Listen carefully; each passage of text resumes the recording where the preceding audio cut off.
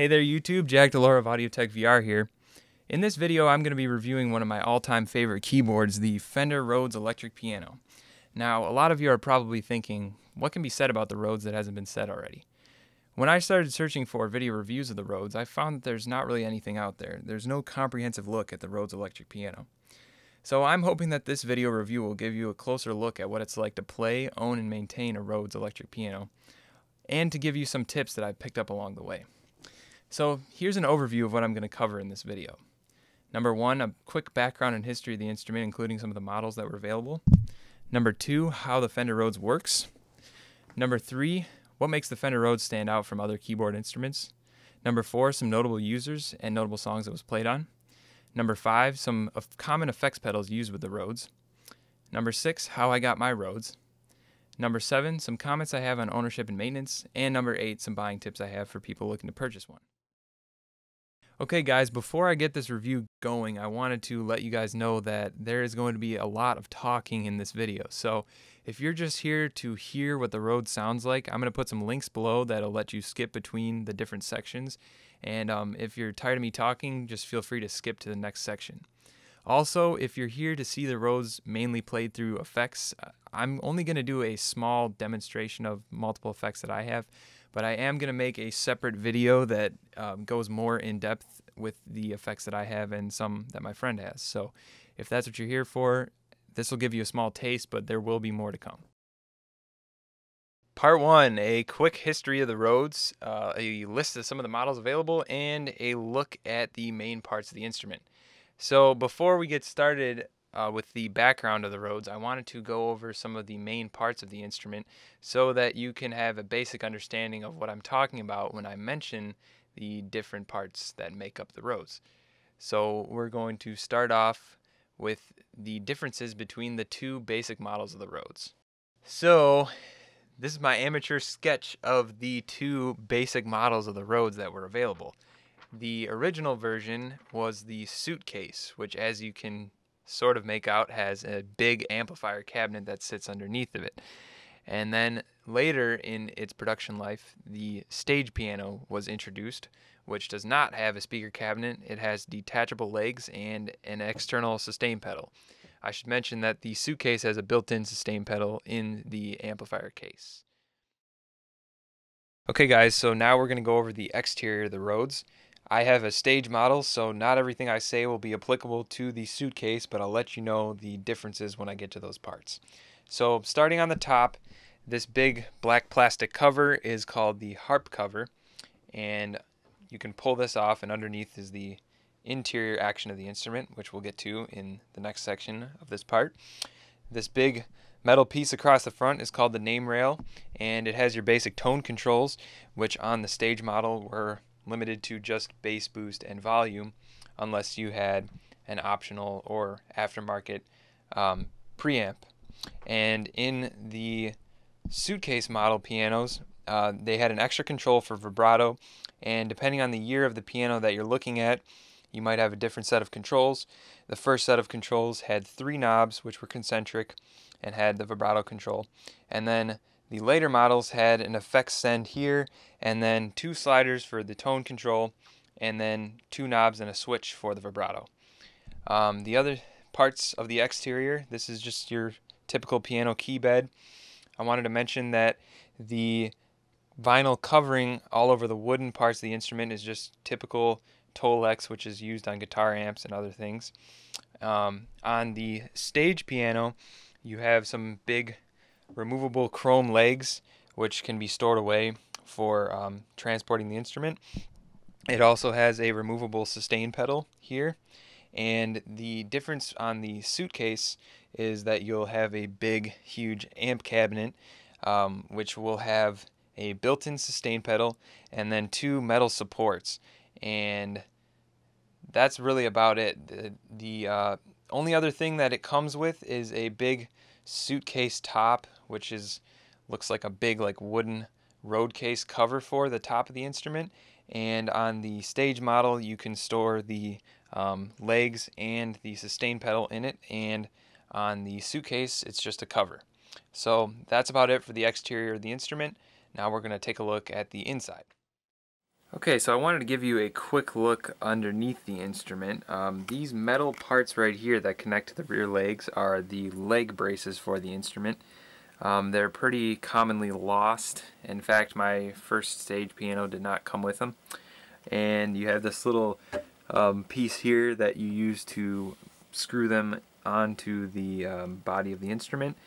The suitcase piano does not have this part at all, as it just sits on the amplifier.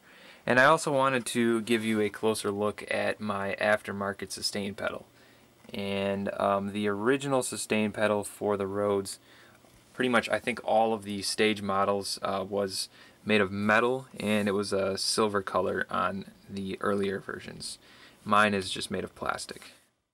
So this is a look at the inside of the Rhodes piano, what the action consists of. This is the other end of your key that you don't see, that's on the inside of the piano. Here's your hammer, which strikes the tine. The tine is the basic tone production element of the Rhodes. Think of it like a piano string. It vibrates, which creates the sound of the Rhodes. The tone bar up top is basically used in conjunction with the tine to create a loud enough output to be picked up by the pickup. And these two resonate together and output electromagnetic waves, which are then output through all the pickups. You also have a damper, which is exactly the same as your typical piano damper, although it is obviously much simpler, similar to the action as a whole. And just like in a real piano, it will dampen the note when you're not playing it. The sustain pedal, which I don't have on here, but works by pulling down all the dampers and letting the note sustain until you let go of the pedal. Another unique aspect of the Rhodes is the tuning spring on the tine, and this is just used to fine-tune each note a couple of cents.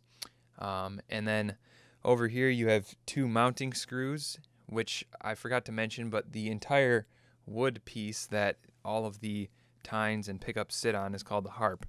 And these two mounting screws mount each tone bar to the harp. The rubber pieces, which I'll show you in a minute on the real instrument, that come between the screw and the tine, or the tone bar I mean, are called the grommets.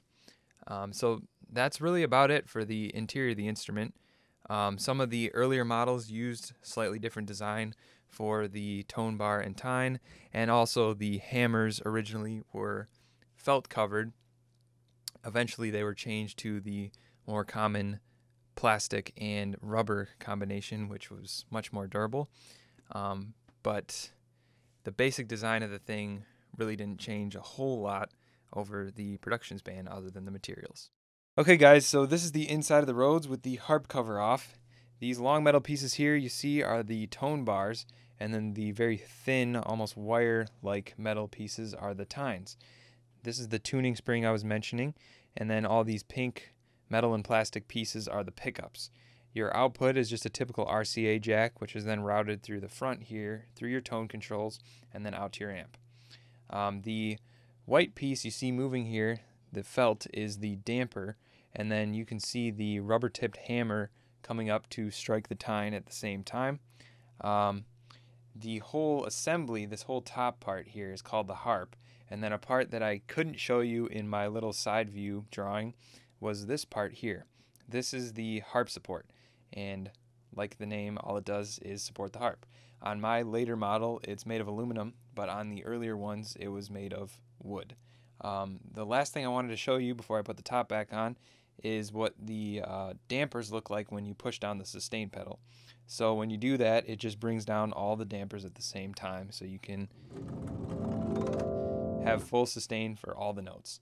And then once you let go of the pedal, it just brings it back up and dampens all the notes.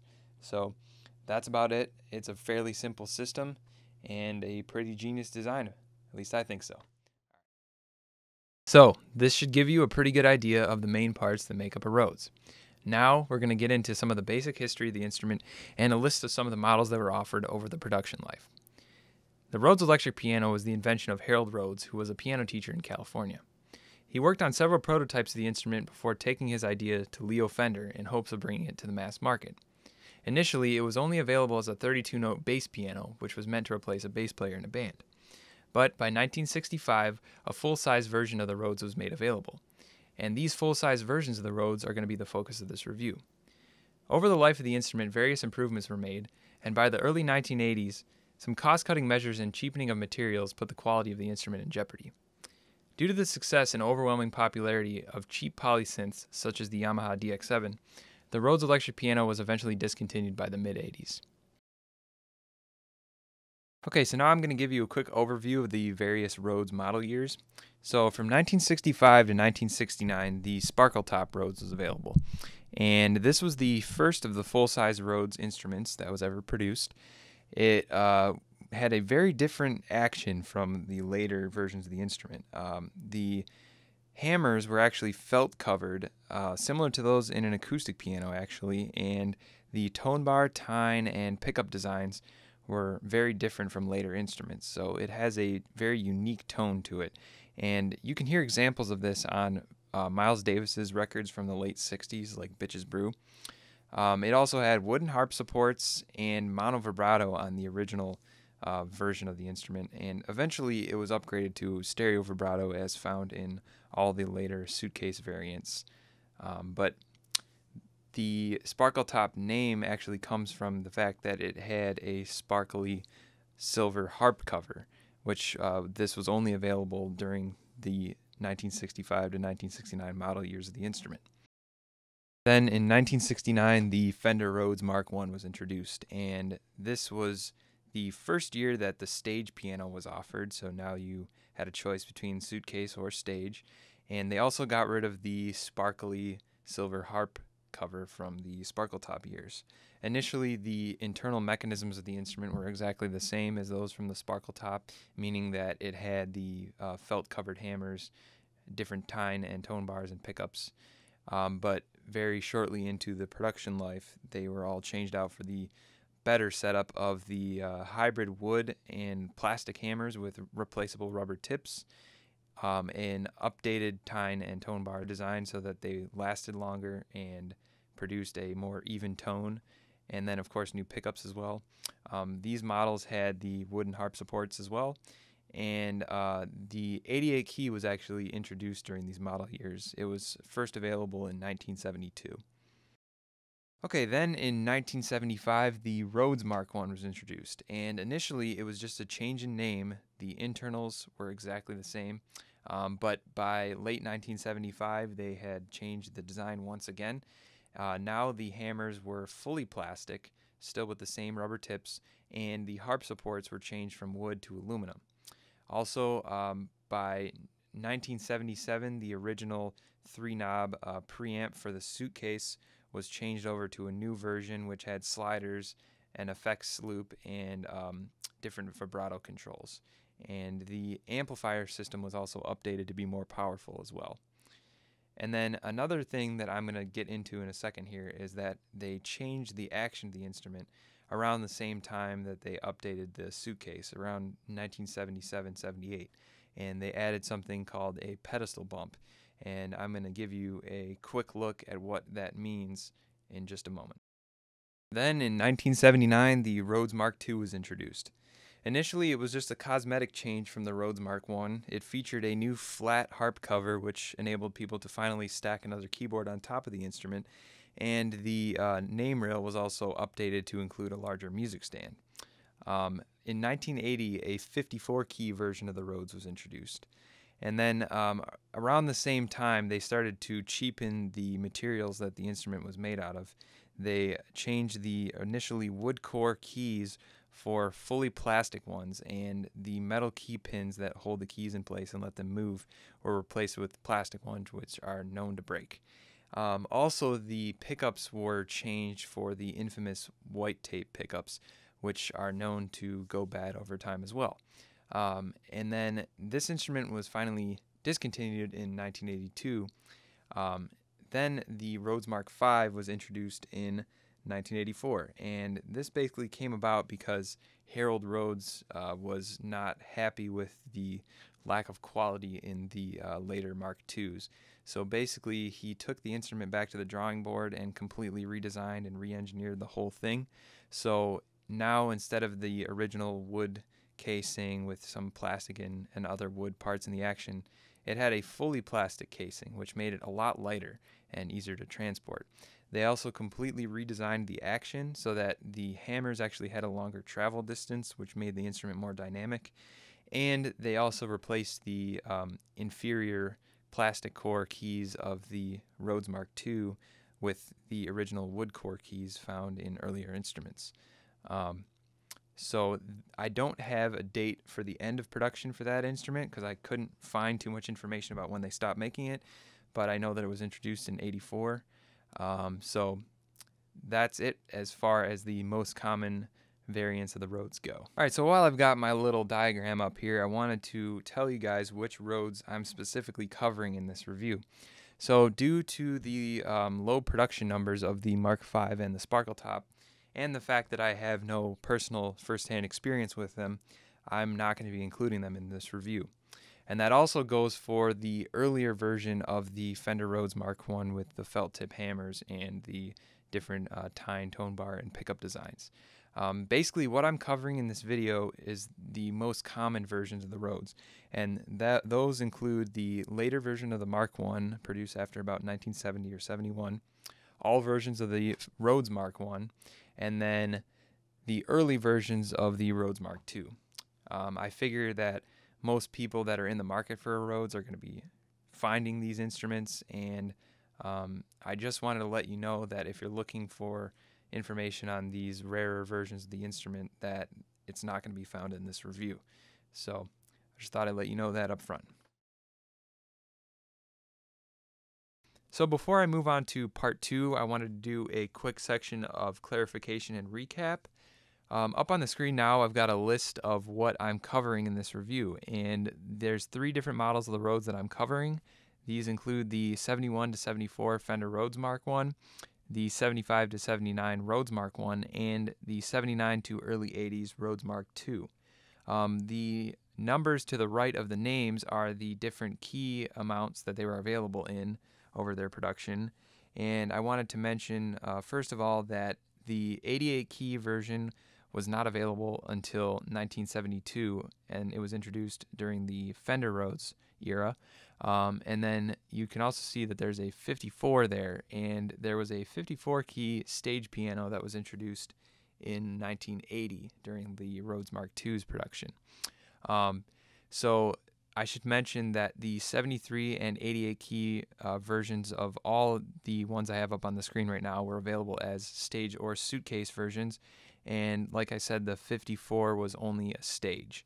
One last thing I wanted to mention is that the reason why I have early 80s listed for the last years of the Mark II that I'm covering is that around this time they changed to the fully plastic key bed along with plastic key pins and the white tape pickups, and this combination is known for being somewhat inferior and less reliable, and I also don't have any first-hand experience with it, so I'm not including it in this review. So I'm only including the wood key bed version with the pink tape pickups. So here's a quick look at the differences in the suitcase amplifiers that were available over the model years that are covered in this review. From 71 to 76, the Peterson amp was available, and this was an 80-watt amp with stereo vibrato. And then in 1977, the amp was upgraded to the Janus amp, which had a more powerful 100-watt amplifier. Still had the stereo vibrato, but it now included an effects loop and line level outputs. So you could finally run effects out of the suitcase amplifier, and it also had the line level outputs, which enabled you to record directly into your console, so you no longer needed to mic up the instrument. And there was also 2 outputs, which enabled you to output the stereo vibrato on 2 separate channels. One last thing before I move on to part 2, I wanted to go over the differences in key pedestal designs.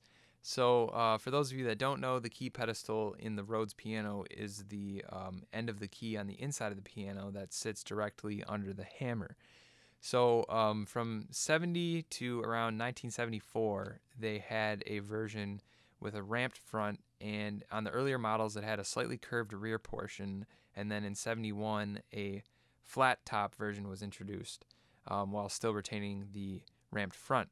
Then with the full redesign in 1975, where they added the fully plastic hammers, the key pedestal was also redesigned. And on the earlier versions with the ramped front, they had the felt on the actual key pedestal itself.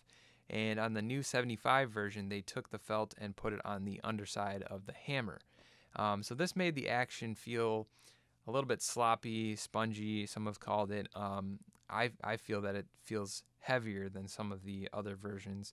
And to respond to the complaints that people had, they introduced a new version of the action in 1978. And as you can see, it has a sort of bump to it at the front section. And this was basically a carryover from the sparkle top days of the instrument, where they had a similar bump on the key pedestals. And it basically lightened up the action, made it easier to play. You can play fast runs better, and I think it feels a little bit nicer. But I wanted to mention that I've used both the 75 version and the 78 version, and although I think the 78 is better, my versions of the 75 were still playable. I didn't find them to be so terrible that I had to do something about it. But for those of you that feel that your action is so bad that you want to do something about it, there actually is something that you can do to modify it and make it play better. And essentially, it's adding that key pedestal bump to your instrument. Vintage Vibe sells a kit that has a bunch of little plastic pieces that you glue onto the actual pedestal and then cover it with felt. And essentially, it accomplishes the same thing as the later redesign, and it makes your action play much nicer than before. So I just wanted to mention that in case you're not satisfied with your action, there is something that you can do about it. So that's it for part one. Now we're going to move on to part two, where I look at how the Rhodes works. Part two, how the Rhodes works. So using my amateur sketch here, I'm going to try and explain how the Rhodes works. It's a fairly simple and ingenious sound creation system. The action is somewhat similar to an acoustic piano, but much simpler. The back end of the key pushes up on the hammer, which is then brought up, and at the same time, the damper is brought down. Then the hammer strikes the tine, which causes it to resonate, and at the same time that that's resonating, the tone bar begins to resonate. The pickup, while all this is happening, is picking up the electromagnetic waves output by the combination of the tone bar and the tine. And then this is output to your amp. That's it. Pretty genius, right? The sustain pedal works just as it does in an acoustic piano. It brings down all the dampers and allows the notes to sustain as long as the pedal is held down. The length of the tine or tone bar defines the pitch of the note, and then the tuning spring here on the end of the tine is used to fine-tune the note. The placement of the pickup changes the overall tone of the note, and depending on how far away it is from the tine, can be balanced for more overtones or fundamental. Okay, so I wanted to show you what the Rhodes action looks like in action. So like I was saying, when you press a key, the damper is brought down and the hammer is brought up. And then if you hit the key hard enough, the hammer actually hits the tine and then causes it to vibrate, which then outputs the tone. The other thing I wanted to mention is similar to any normal piano, the damper is held down as long as you hold down the note. And then when you let go of the key, it'll return to its resting position. So that's how you get your varying note lengths. I know I mentioned this before, but when you push down the sustain pedal, as you can see, all the dampers are brought down, and this allows for all notes to be sustained as long as you want them to be. So that's about it for how the action works. Part 3, what sets the Rhodes apart from other keyboards? Well, this is probably really obvious, but I think the main reason that the Rhodes has stuck around for as long as it has is the tone. The Rhodes has a very unique tone, and although I feel like we're getting closer to replicating it, I feel like there's no perfect representation of it, either in analog format or digital format. And so the only way that you can get the true Rhodes tone or sound is with the real deal. I also feel that the dynamic response and expressiveness of the instrument really make it fun to play. And because the tone can range from the soft, spacey vibe to the hard, distorted bark when you play it hard, really lets it be able to be used in a wide variety of music. I've heard it in rock, pop, jazz, country, electronic music, ambient music, and I think it's pretty impressive that this instrument with, one tone can be used widely. I think that really says something about the character of the tone that you can find it in all these different types of music. So I think another aspect that makes it popular, especially today, is the simplicity of it. We're so used to our big workstation keyboards that have thousands and thousands of parameters that you can go in and fine tune your sound. And I think it's really appealing in this distraction filled era. Something so simple with only limited control over the sound, it forces you to just have to sit down and play it, similar to an acoustic piano. It's sort of a throwback, but it's also you get this analog connection to it because you don't have a lot to fiddle with. You just have to play. So I think that those two things really have led to it being used well into the 21st century and almost 30 years after it was originally discontinued. So I just thought I'd throw in my 2 cents before I start to go over some popular users and popular songs it was played on in part 4. So part 4, some notable users and notable tracks the Rhodes was played on. So like I said in the previous section, the Rhodes has been used on a huge amount of music since its introduction in the mid-1960s.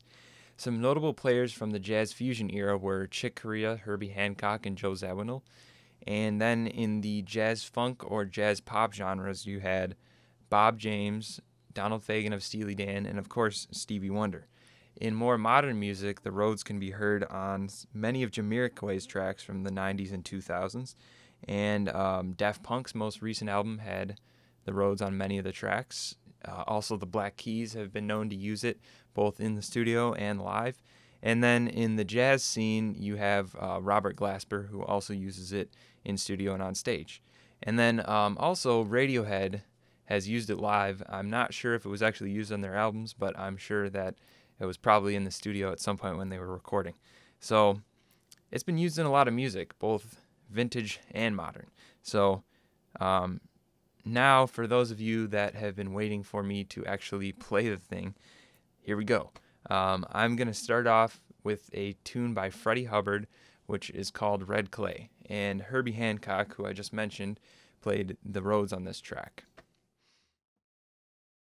Okay, so I moved the camera around a little bit, and like I said, now I'm going to play Red Clay by Freddie Hubbard.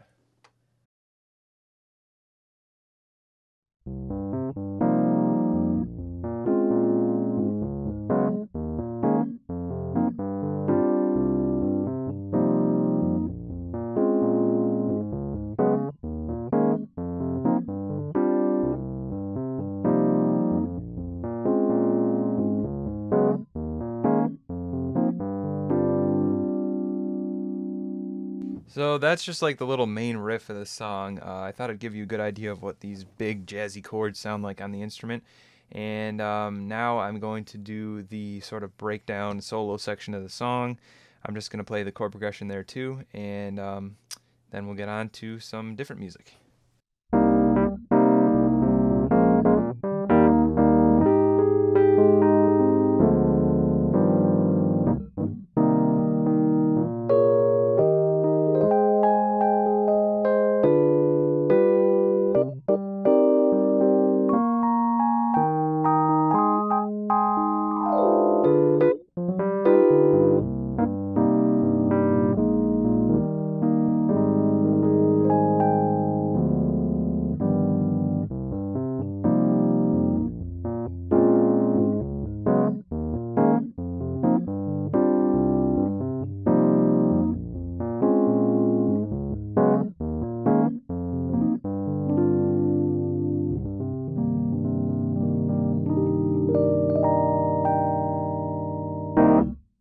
Okay, so that was bits and pieces of Red Clay by Freddie Hubbard.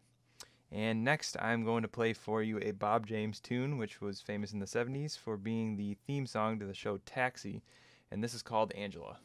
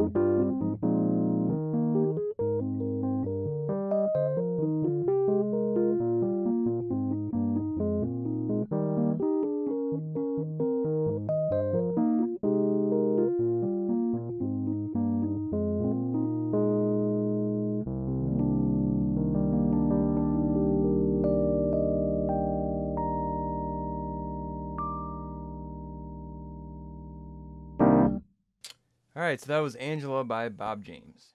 Okay, to sort of give you a different flavor now, I'm going to play Reflections by Thelonious Monk, my own interpretation of it anyways, and this is just to show you what different types of music that wasn't, or known to be played on the Rhodes that often sounds like.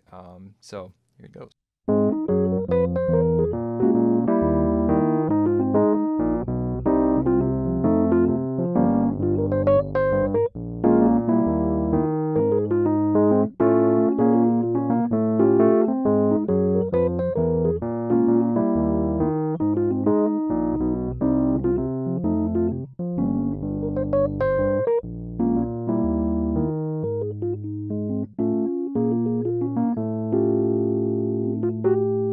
So you don't really hear that sort of traditional jazz played on here that often. It's more known for the fusion type stuff. So another famous player that I forgot to mention before is Ray Manzarek of the Doors. And he was notable for not only playing the full-size Rhodes later in the Doors' career, but also the Rhodes piano bass early on. He played this in conjunction with an organ. So I'm just going to run through some of his more famous riffs and let you hear how they sound on the Rhodes. First of all, Riders on the Storm comes to mind.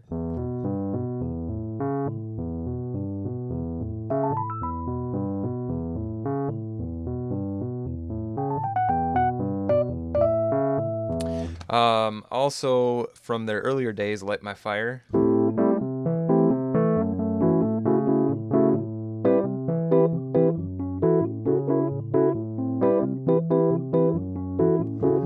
And he also played the piano bass on other tracks like Break On Through.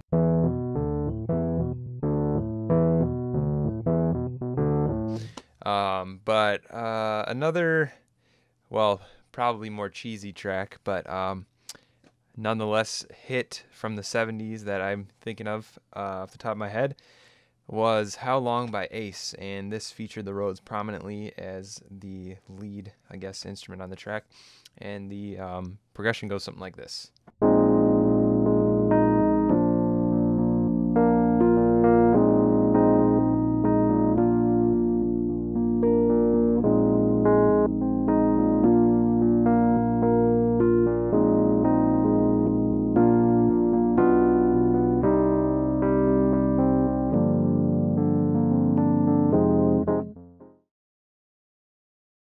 To finish out this section, I'm going to do a short version of the riff from Radiohead's Everything in Its Right Place, and I'm going to be sort of combining it with Robert Glasper's jazzy version of the song. So hope you like it, and after that I'll be looking at the Rhodes, run through some effects. So here.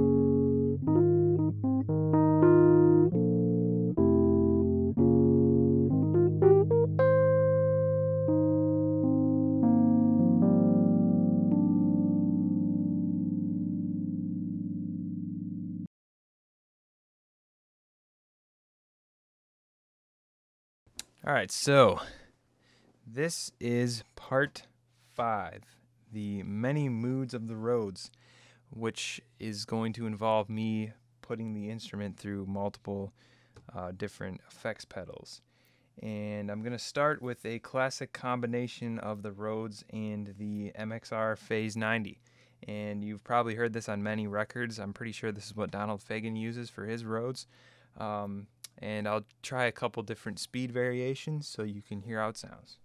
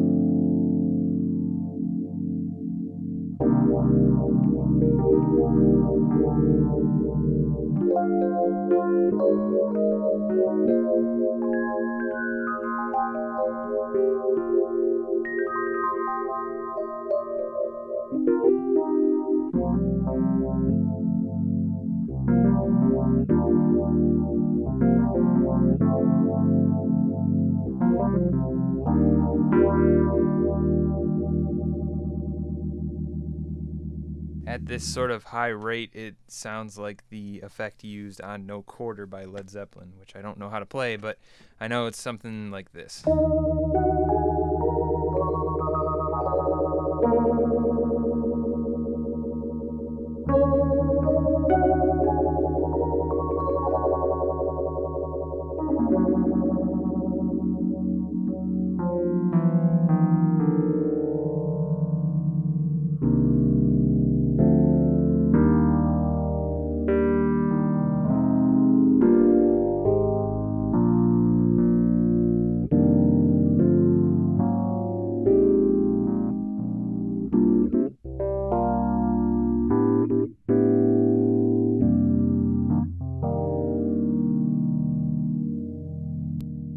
So that was how it sounded through the MXR Phase 90. It gives you that sort of 70s spacey vibe to it.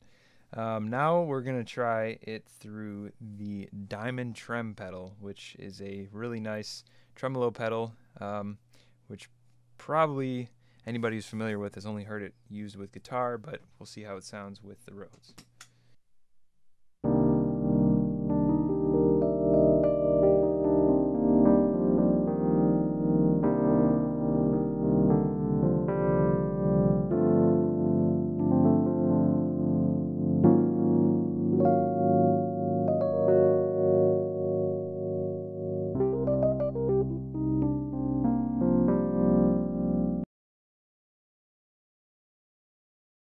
So one of the nice things about this pedal is that you can mess around with tap tempo.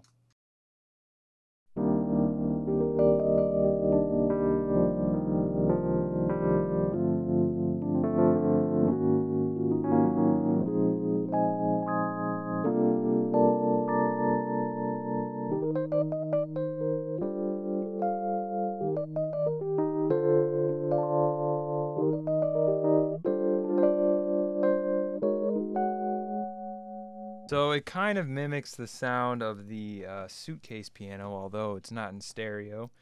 But obviously it sounds really nice through that. Now I'm going to put it through the Space Echo reissue that he has here.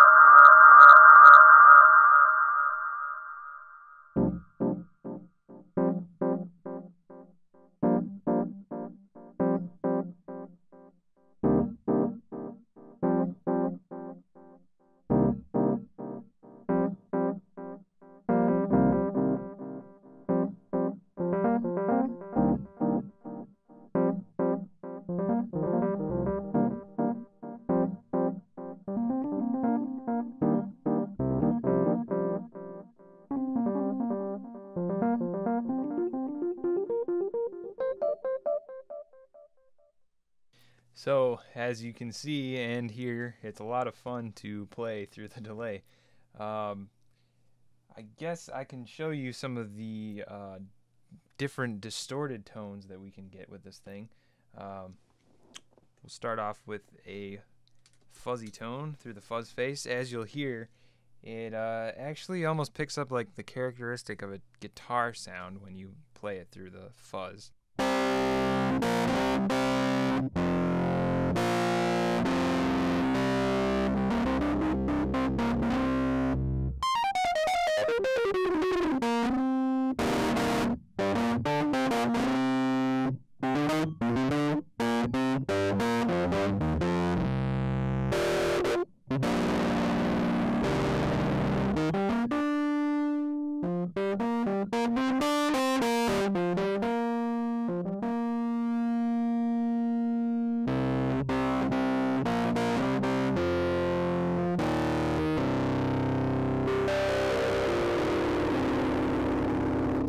So you could almost mistake it for a guitar if you didn't know any better. Now we'll try it through the blues driver.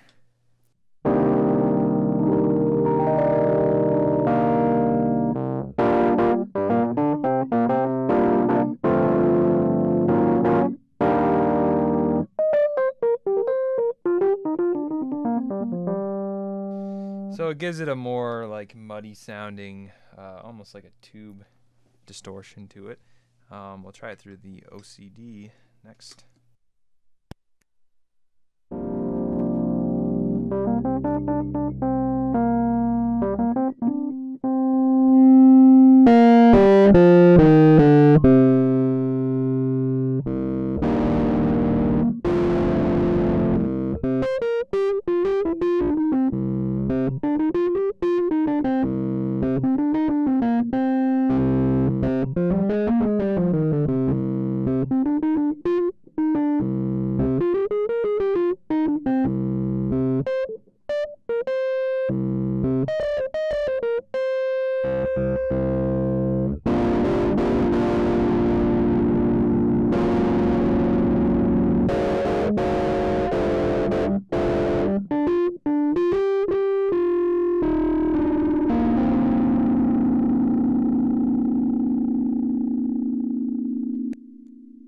Alright, so you can hear that gives it a very thick, distorted sound as well.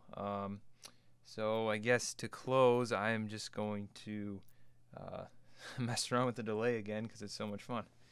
We can try a slapback delay sound this time.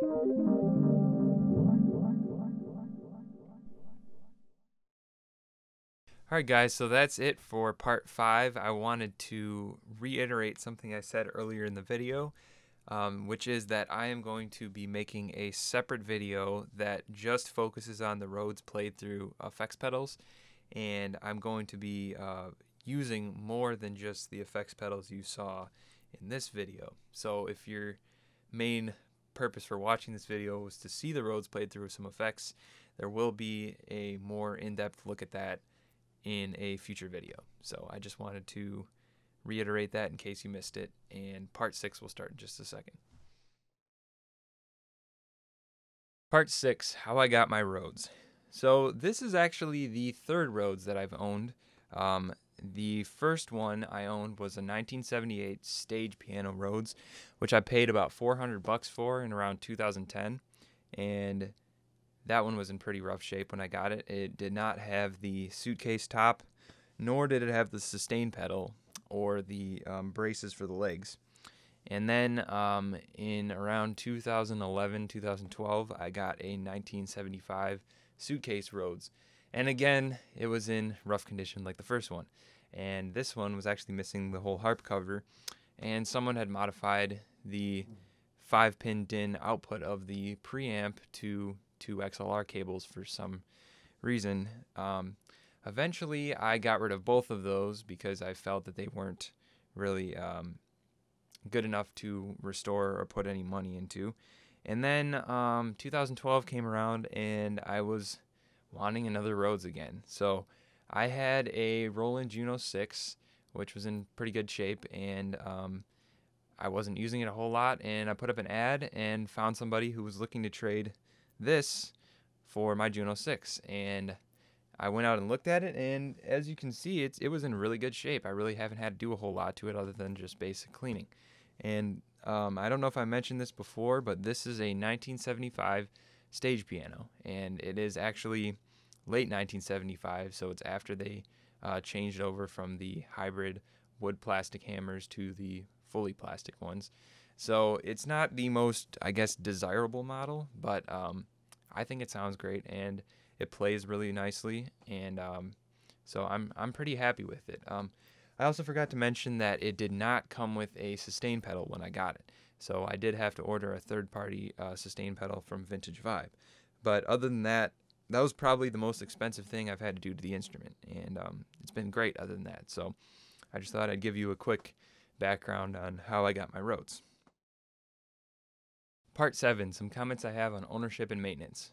Okay, so before I get this section started, I wanted to again stress that I am only talking about the Fender Rhodes Mark 1s after about 1970 or 71 that have the rubber-tipped hammers, any of the Rhodes Mark 1s, and then the early versions of the Rhodes Mark 2.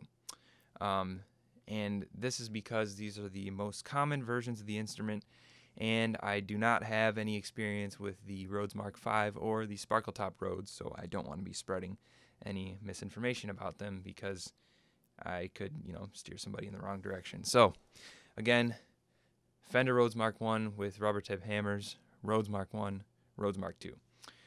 So I wanted to do this section to let people know what it's like to own a Rhodes. And I think out of all the vintage keyboard instruments that I've owned, the Rhodes is probably the most reliable and easiest to maintain.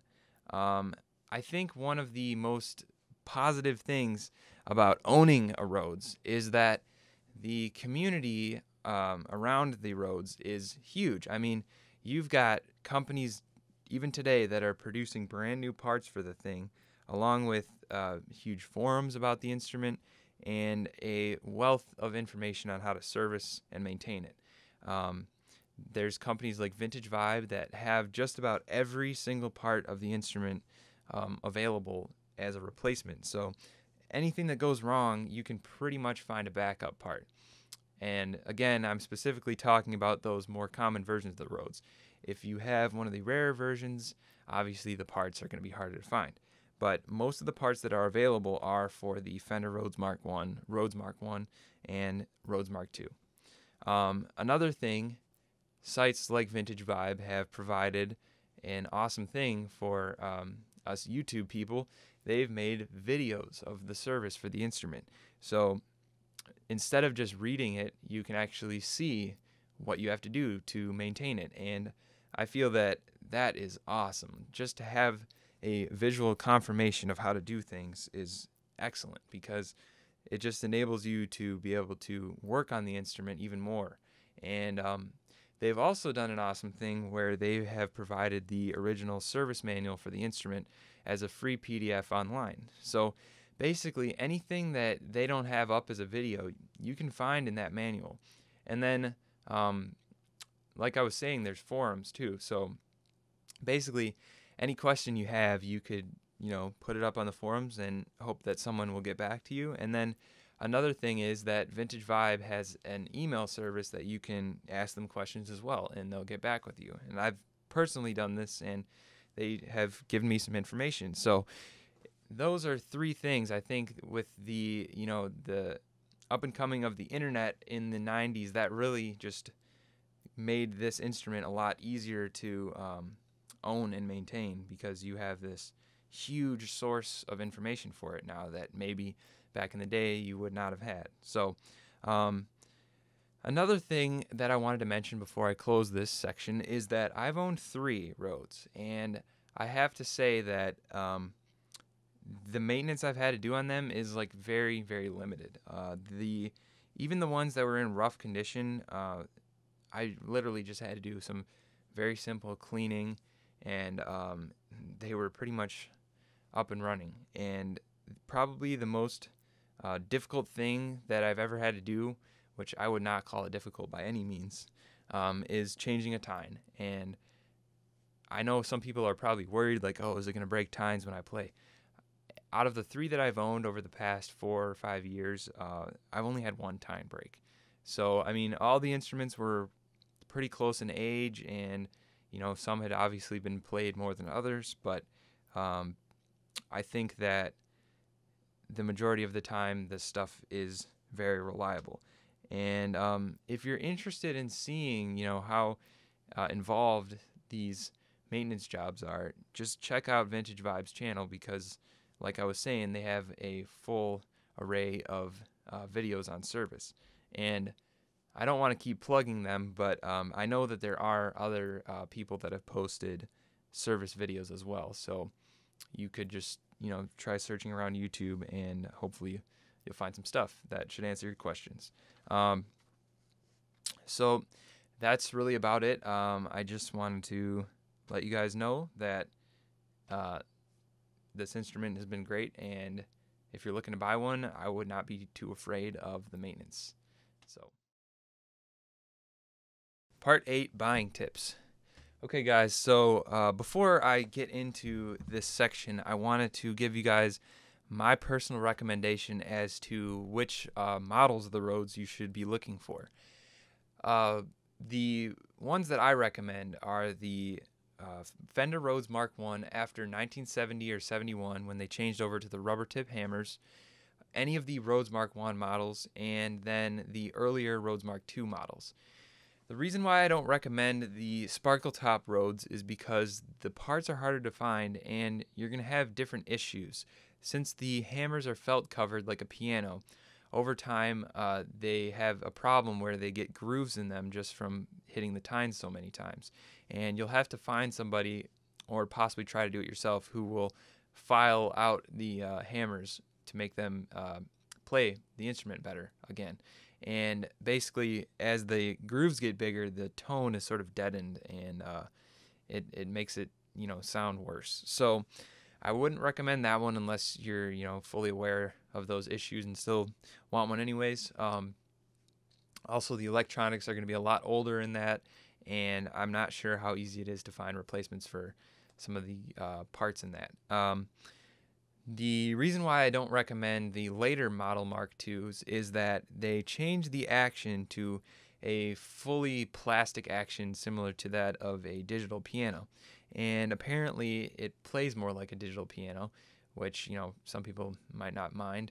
But also the key pins that keep the keys in place were changed to plastic, and these are known to break. Another bad thing about those is that they have the infamous white tape pickups that I mentioned before, and as the name implies, you can point these out by their white tape covering. And basically, these are known to go bad over time if they're subjected to a damp environment. And I've seen several posts on forums online where people have had to replace like a huge amount of them. So basically, I think your most cost-effective purchase is those ones I mentioned. Also, the Mark V, I guess, is in a whole other category. Although it has been acclaimed as like the best Rhodes, I would think that if you're looking to purchase this, you're going to be spending a heck of a lot more money. I think the parts are also somewhat harder to find, and there's not as much information on maintenance, although it is probably very similar to these ones, but that's, I think, more of like a specialty instrument and not something that either a first time buyer or someone who's not looking to spend a couple $1,000 would be looking at. So that's why I recommend the models that I said, and I just wanted to let you know that before I get any farther into this section. So let's say that you're looking to purchase a Rhodes. What are some things that you should look for? Well, I'm going to give you some things that I look for when I am looking to purchase a Rhodes. The first thing I wanted to say is that if you're in the US, I think the best place to look for a Rhodes is on Craigslist. And there's two reasons. In my experience, Rhodes are usually a lot cheaper on Craigslist than they are if they were in, say, a local guitar center or music shop.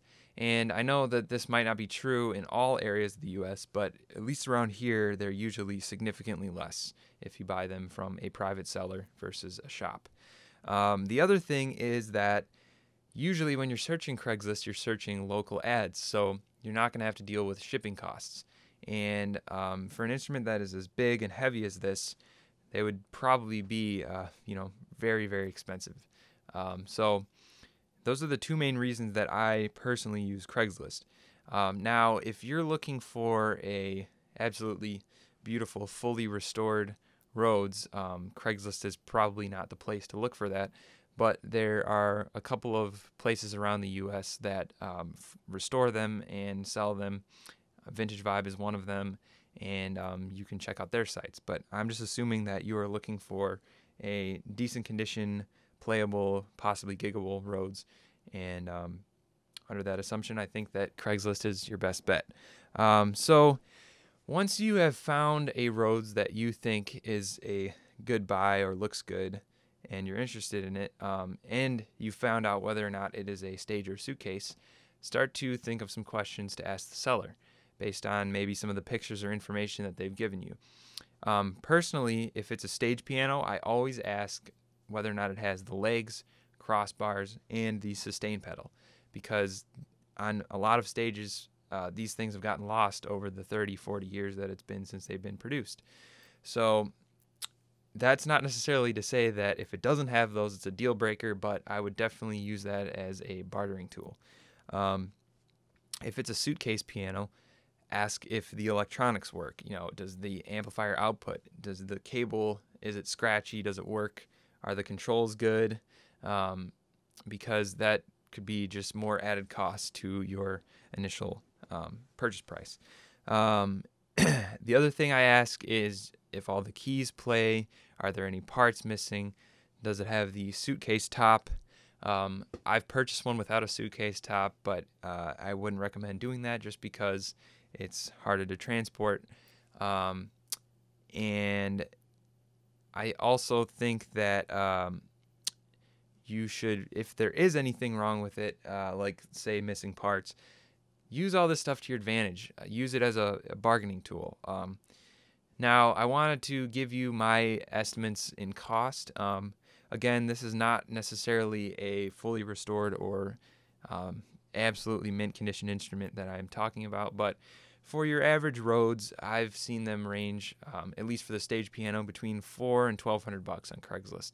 And a $400 instrument is probably going to be one that needs some work. It might be missing the sustain pedal or the legs or some parts like that. And then $1,200, it should be like in very, very nice condition. All the keys play, no issues.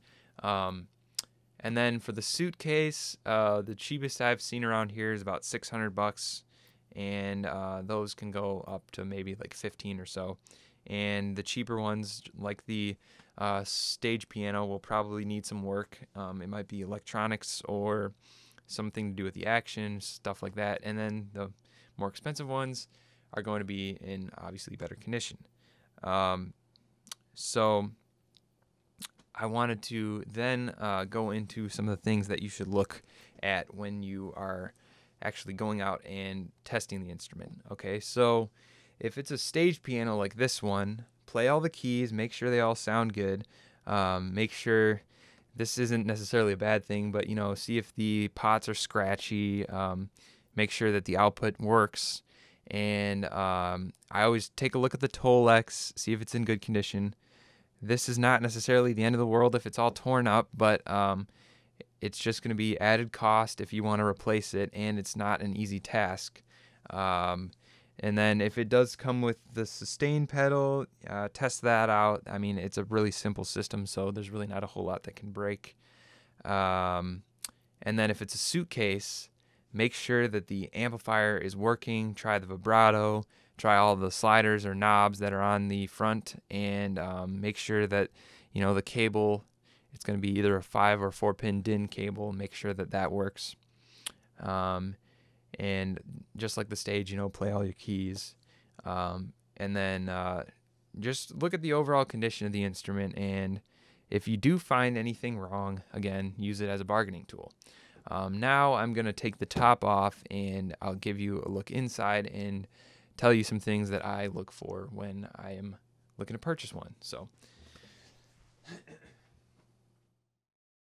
Okay, so I've got the harp cover off now, and I just wanted to go over a couple of things I always check for underneath. First of all, make sure that the tone bars are pretty free of corrosion. Make sure that it's generally pretty clean underneath. If you see any sort of corrosion, whether it be on the tone bars or other metal bits, that's probably a sign that you should not buy the instrument because it's been in some sort of damp environment at some point. The other thing I look at, if a note isn't playing, there's 3 culprits. It could be a busted tine, it could be a bad pickup, or it could be a tuning spring that has gone missing.